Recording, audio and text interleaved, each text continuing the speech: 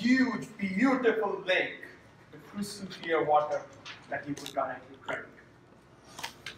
Add to this an island right in the middle with a passage made of ice. No motorboats, no sailboats, not even a wooden plank. Add to this a huge swath of land with lush green grass that extends to as long as the eyes can see. Mountains colored red and blue in a distant corner. Soft murmur of flowing water, coupled with an occasional rustling of wind. Add to that gentle flowing breeze through your hair to remind you that this is reality, not a dream. No signboards, no paths, no trails, no trace of existence of any animal or human life. Wild strawberries growing right at your feet.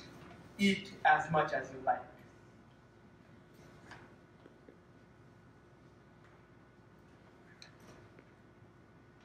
This is an exotic travel destination, but a few tour guides mention this.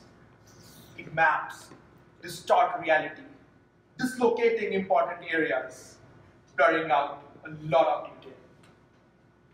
Fellow Toastmaster, honored guests, today I talk about a journey through destiny and hope you're able to guess my location before my talk runs out.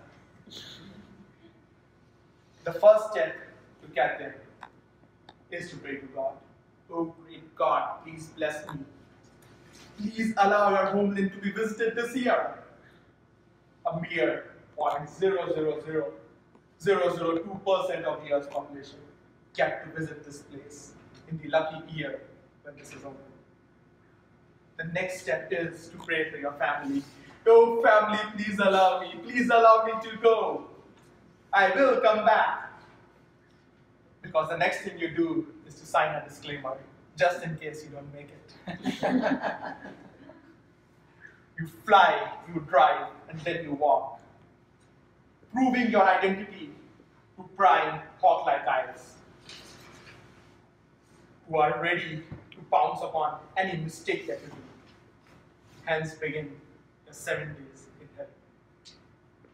You climb through conifers in heavy rains, where any misstep could just be your end. But then, just take a peek around. You'll find a mesmerizing view of 2 rainbows over snow-clad mountains, which are twinkling in the clouds that you're standing on. You cannot fill a bag with these clouds and take them home. Your cameras fail. You have to carry these. You cannot carry these. You have to breathe them in and fill your house with. There will be times when you will want to give up. The climbs would be harder than yesterday. The backpacks would feel like iron claws. But then, sit back and look around. You are the only thing there that an artist would like to remove from the scenery.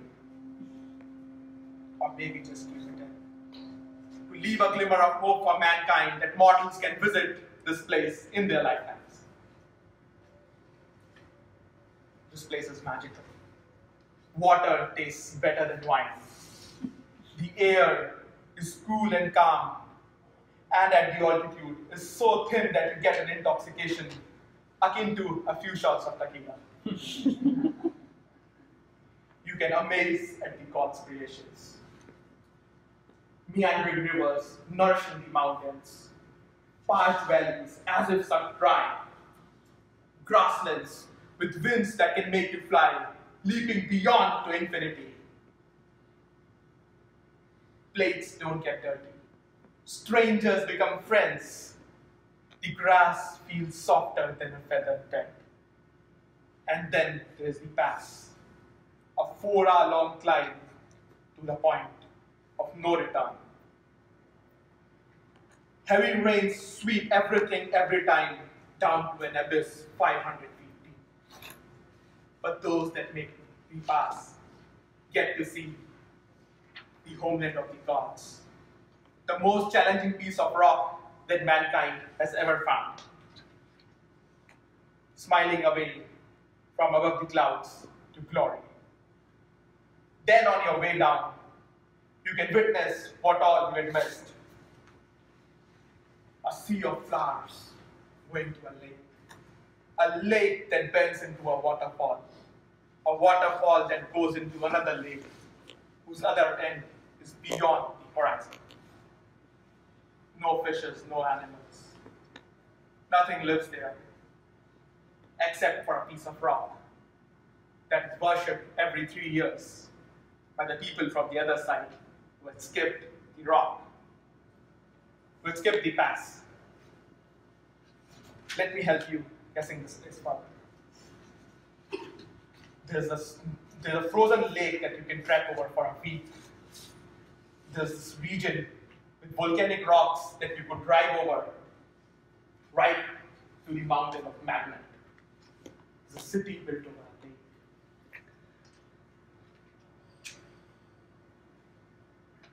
This place has remained the same for years. Mankind and God are together in trying to maintain this place like this is. 3 nuclear powers have shooted sight on us. They all vie for a piece of it. Who can blame them? There is magic in that. Thank you.